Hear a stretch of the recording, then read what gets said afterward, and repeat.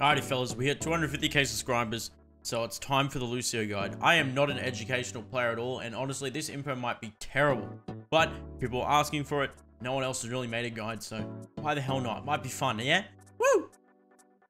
Alright, let's talk about the settings you need to have on for Lucio. Number one being backwards wide. This pretty much is what it is. You know, you're backwards wide. That's it. You need to have this on. I don't know why this is off by default. It should literally be default in Lucio's kit.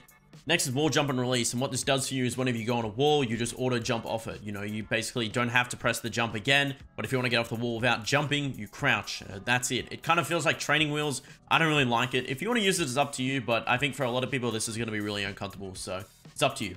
And finally, we have hold a crossfade, which I have on. What this does is whenever you're holding your crossfade button, you will swap to speed. So you're on heels no matter what, unless you're holding, you know, your crossfade button. The reason why I use this is I used to be very tunnel vision on never healing my team. Still kind of am. And this was kind of the way I fixed it. So if I'm holding down the button, that means I'm speeding. If I'm not, I'm healing. I think it's kind of good, but it might be uncomfortable for a lot of players. So use it if you want. Finally, we have my Lucio controls. I use right click for jump, spacebar for crossfade, and mouse 5 for boop. It's a little bit weird. It's a little bit different. It's just what I feel comfortable with. You don't have to use this setup. You can use default Lucio setup, and you will still get good at the game over time. And for my console players, I hear using the bumper buttons to jump is a great alternative to using A or X. Apparently A or X just feels terrible, especially since you're going to be spamming jump a lot. So, yeah. So to conclude this section, use what you're most comfortable with. However, backwards wide, please turn it on. Right now. Go. For this section, we're going to go down Lucio's abilities with some tips, stuff you need to be doing more of it, all that sort of mumbo jumbo. Yeah. Alrighty, so Lucio's main weapon is a 4-round burst projectile. It's slightly slower than Genji's projectiles and only does 20 damage to the body and 40 to the head. This actually does a lot of damage if you're consistent with your shots. However, we all kind of suck at aiming with this character because Lucio's pretty hard to aim with. The way you aim consistently with Lucio is based on distance and where you think the enemy is going to go. You also need to factor in if you're on the wall or if you're jumping or anything like that, which I will get into later, so stay tuned. With Lucio's weapon only having 20 bullets in the clip, you need to remember before you go for a fight, 1v1 with someone, make sure your gun is fully loaded. Lucio's reload is around about just over a second, so this can be really much a big throw, and things like boop or melee does cancel your reload, which I've done several times. So, make sure you reload before you go fight people, okay? It's good to remember too, Lucio has no fall off damage, so in between fights or if you're at chokes or anything like that, you should always be shooting just to get some damage off, build some more ult charge, and who knows, you might get a lucky pick, but probably not. Anyways, a good time when I also use this is when I'm versing a Sombra and I'm trying to find out where she is before she engages on my team with a hack. I'm just constantly shooting, trying to find out where she is. Lucio actually has a really good burst combo, so something that I've been doing a lot recently is getting up in my enemy's faces a lot more if it's safe to do so. The burst combo is 4-round burst, boop, then melee. This is around about 125 damage, but if you can't hit your shots, it's 55 damage. This combo works really good against any sort of 200 HP character, even tanks maybe, but it's especially really good against flankers like Tracer, because Tracer has 150 HP. If you can only hit the boop in melee, that's pretty much almost 50% of her health, and she's gonna recall half the time.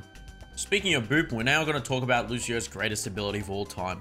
The boop. Lucio's boop, very simple ability. You boop, enemy gets knocked back, that's it. The main thing about Lucio's boop is when you... Viola! Oh my god. The main thing about Lucio's boop is knocking people off the map for the cheeky environmental kill. However, in Overwatch 2, with tanks not being able to move at all because of the new passive, and most of the DPS heroes having a lot of mobility, it's very hard to get boop kills off the map now. When I tell you I have 5,746 limbs and only 119 environmental kills, I'm telling you now, it's hard, man. It might be a skill issue, actually. I don't know. Me, personally, I displace enemies with boop instead of just, you know, going for boop kills 24/7. So in this clip here, Rodog's chilling on high ground. I decided, you know what? He shouldn't be up here. I boop him down, my team follows up on the kill, and we get a huge snowball capping the point because of it. We then later lost this game, but still, my point stands. You should be trying to knock people into your team for cheeky kills. Or let's say a soldier's just chilling up on high ground, just gunning down your team, ready to one-shot your entire team. You knock her off high ground, she's in a really bad position, boom, easy kill, yum yum my tum-tum. It doesn't always have to be high ground, by the way. If someone's in a bad position, just go ahead and punish it whenever you can. It's also important that Lucio's boop gets countered by barriers, bubbles, and Kiriko's cleanse. However, it can go through Sigma's eat, Diva's eat, and Genji's deflate. So if you want the extra 25 damage if they're really low, you can use that. If you want to one-up yourself even more and do some absolutely crazy shit, you can stop a lot of movement abilities with Lucio's boop. And the biggest example right now is probably Winston. And I think Winston's crawling back into the meta slowly, but unfortunately Rodogs exists, so, you know. See this clip here where Winston starts getting low and he obviously turns around and be like, oh man, I'm going to escape, I'm going to get away. I timed the boot perfectly, so when he jumps, his jump gets cancelled, and we get a free kill because of it. Just see that shit? That was so good.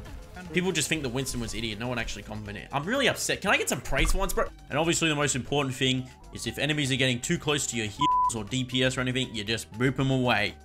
Yeah. Seriously, with Ramacho coming out soon, you're gonna need to boop that guy away. That guy is a menace. Now we're gonna talk about Lucio's speed, heal, and amp it up abilities. So, fun fact of today, you can actually heal your team. I know, it's funny, I know.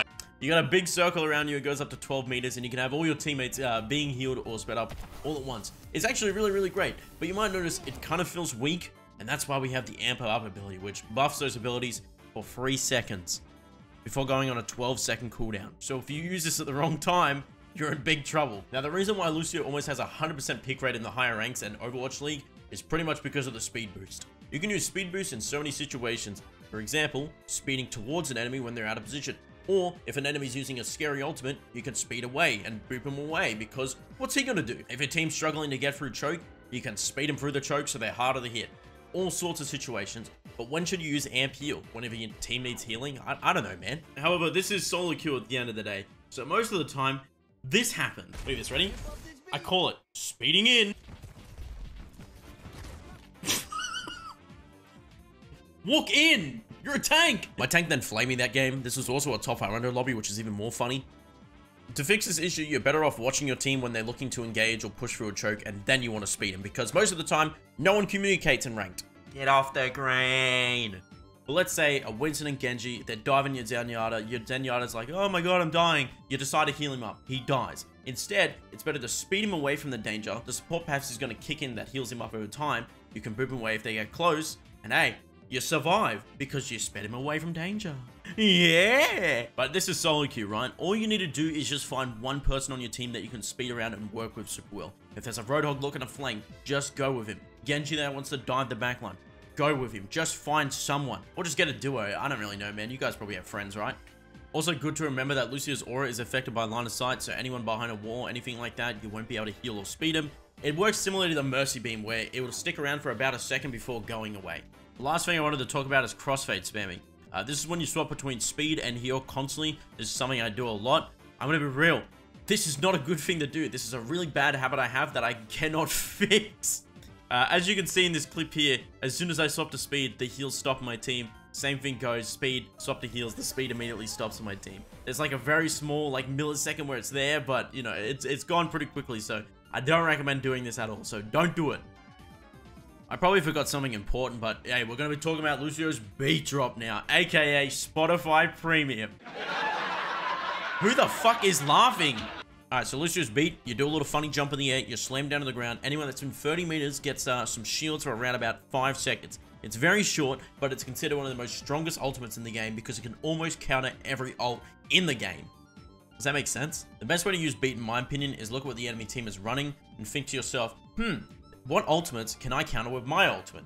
In most cases, it might be a Nano Genji, or a Sigma ult, or a Soldier and Railgun ult. You know, anything like that. Keep in mind, you don't need to always use it against enemy ultimates. You can use it as an engage tool, disengage tool. If your team's getting low in the middle of a team fight, you can use it to keep them up with that. All sorts of stuff. Every situation is different. Also, make sure you're on the ground right before your beat as well. I see so many Lucio players jump into the skybox right before the beat, and then their entire team dies before they hit the ground. Stop doing it, fellas. Come on.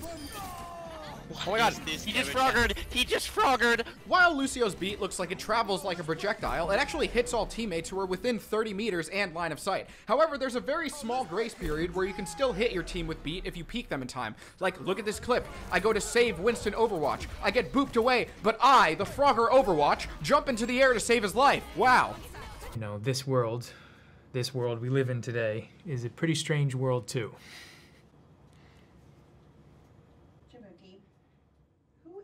Lucio warding is pretty simple, right? You hold the jump key on a wall, you start warding. That's it. But then if you start chaining jumps together, jumping from wall to wall, you start to go faster and faster. There's a couple of things you can use Lucio warding for. The main ones being gap closing, disengaging, making yourself harder to hit, and the greatest one of all time, rollouts. Rollouts is when you go from spawn all the way to point as fast as possible, or wherever your team is located, you know. And since you're going to be feeding a lot of ranked games, dying in the enemy backline constantly, you need to learn rollouts.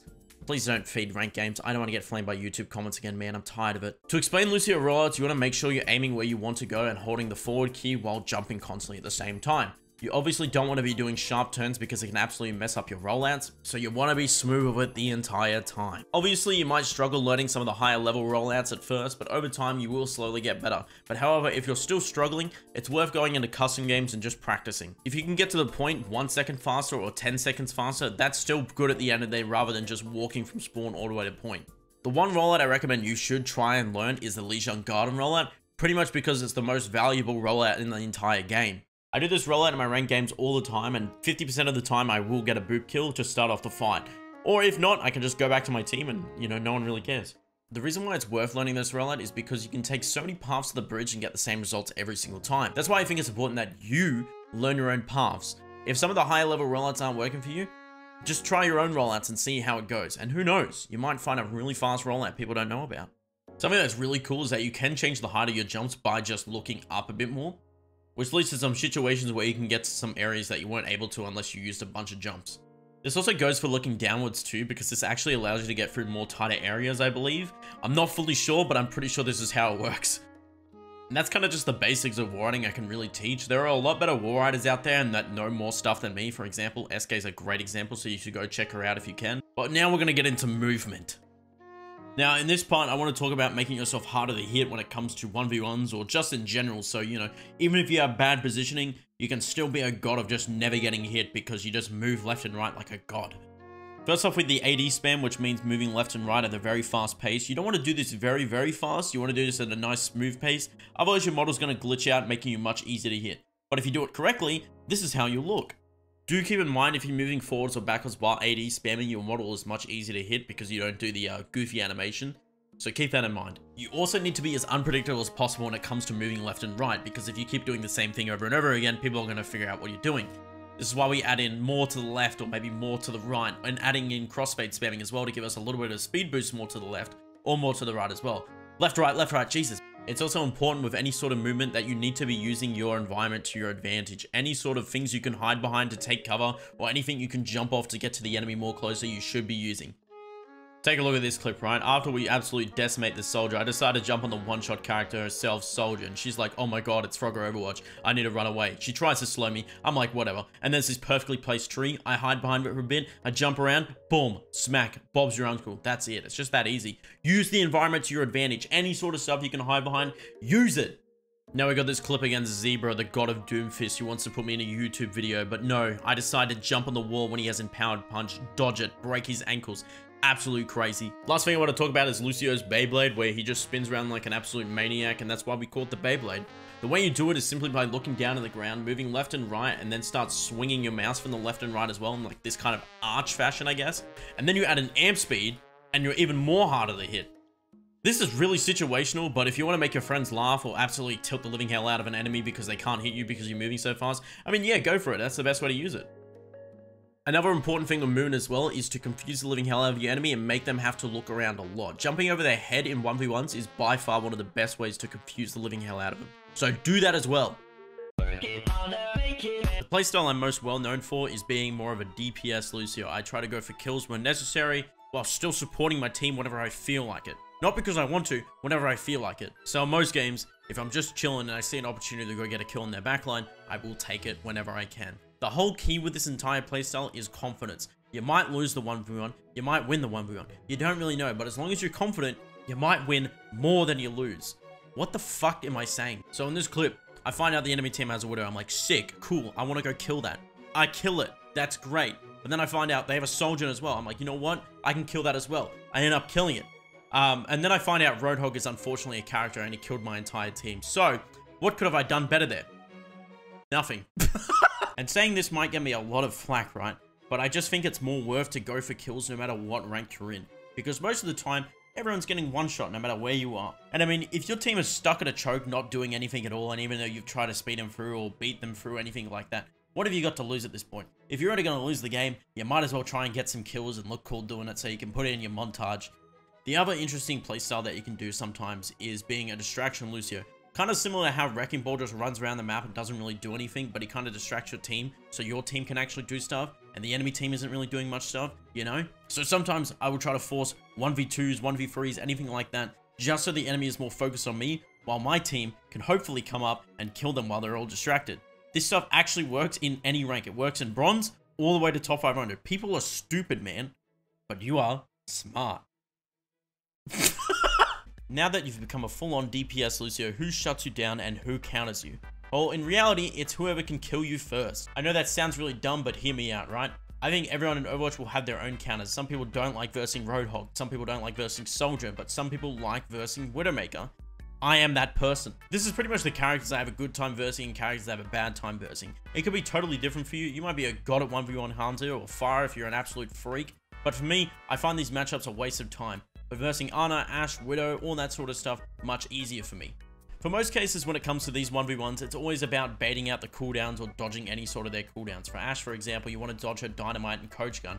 Ana, you don't want to let her nade herself, so whenever you get near her, boop her into the air so she can't nade the ground. For Roadhog, just give up and go get a job at McDonald's. But for a video where I go into more detail about these matchups and how to counter every single hero, I did a video of Karq recently, so go check that out, linked in the description below. Are these the world's most crispy fries? Let's find out. Something I get asked a lot is how do you improve aiming, aiming while war riding, aiming while naked, all that sort of stuff. So the bad news is, unfortunately, you have to play Overwatch a lot to just get better over time, you know? But I can recommend this game mode, which I used a lot to practice war riding and aiming at the same time. It's great for this sort of stuff. I used to use it before warming up, in between games, all that sort of stuff. So give it a go. Next up is a code called Flanker Duel, which lets you practice against Tracer, Genji, and Doomfist. This is really good for people that just suck at 1v1ing those people. With Tracer recently getting buffed, she's an absolute freak, so, you know, something like this is really, really good to practice with. So try it out if you haven't already. I know I didn't talk about Lucio war riding that much, and that's because SK has already made a Lucio war riding guide that covers pretty much everything you need to know within 10 minutes. It is that good, where if I was to make a war riding guide, I'd just be plagiarizing that video at that point. So go check it out if you haven't already. Also, I'm going to say this now. A lot of the newer maps in Overwatch 2 absolutely suck ass for Lucio because if you're trying to climb walls, there's a bunch of things that get in the way. So if you suck at war riding, don't stress. It might be the map's fault. You can blame it on the map. However, Shambhaling is goated. I love this map so much. Now, this is a question I get asked a lot. What are the best stats for Lucio? Best healing, best damage, best death count, all that sort of stuff. I'm going to be honest. I don't really care about stats, and this is just my opinion, right?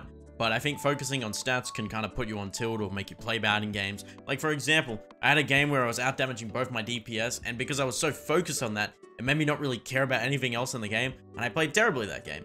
So I stopped focusing on stats, and the only thing I really care about is my death count, right? If I have 8 deaths in 5 minutes, yeah, I'm positioning terribly, or I need to play with my team, or I need to stop 1v1ing the Roadhog and then complaining, dude, he's one-shotting me, this is so broken, you know, all that sort of stuff. Obviously, you know, heal your team, you don't want to have 800 healing by a 5-minute mark, all that sort of stuff. But I'm just saying, I think focusing on stats can kind of put you on tilt and it can make you play worse, you know?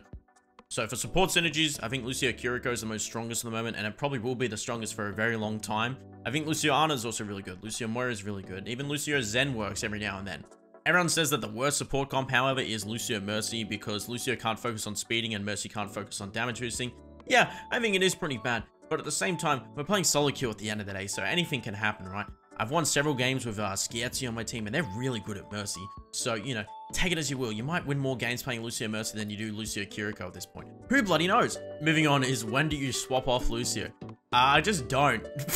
And this isn't super related to Lucio, but make sure you guys are taking care of your wrists, you know, making sure you're not getting wrist pain, taking breaks in between games, all that sort of stuff. I've been dealing with wrist pain for about a couple of years now. It's been pretty bad, but it has gotten better over time thanks to going to the gym and doing some exercises, all that sort of stuff. So make sure you guys take care of your wrists. They're super important, you know? And the last thing is that, yes, people are going to flame you for this playstyle. People are going to be toxic. You could get a bunch of kills. You could be healing a bunch. But if you leave the team for just a second, they are going to lose your minds at you. This happens in every single rank, all the way from bronze to top 500 to quick play. But, we have a Lucio though. Shouldn't have defended you in the first 10 seconds, Lucio. You fucking suck. You're useless. So all I gotta say is keep practicing and keep having fun with the game. If you're not having fun with Overwatch, take a break and come back later, you know? Lucio is one of those characters where if you finally master him or pull off some sick play, it's the best feeling ever. So just trust the process. You'll get there. Why am I saying this like some sort of motivational speech? And that wraps up the Lucio guide, ladies and gentlemen. There's probably some stuff I missed, so feel free to ask in my Twitch stream at FrogRW, my Discord, or in the YouTube comments, and I'm happy to help out whenever I can. There'll also be some additional resources linked in the description, so make sure you check that out as well. Thank you guys for being really patient about this guide. It took a lot more longer than expected. I'm really new to educational stuff, so I'm not really good at it, but I hope it helped at the end of the day. Hopefully you guys climb to a new rank, and then you can send it to me on Twitter and be like, yeah, you know, all that sort of stuff. Anyways, much love, and I'll see you guys in the next one. Good luck.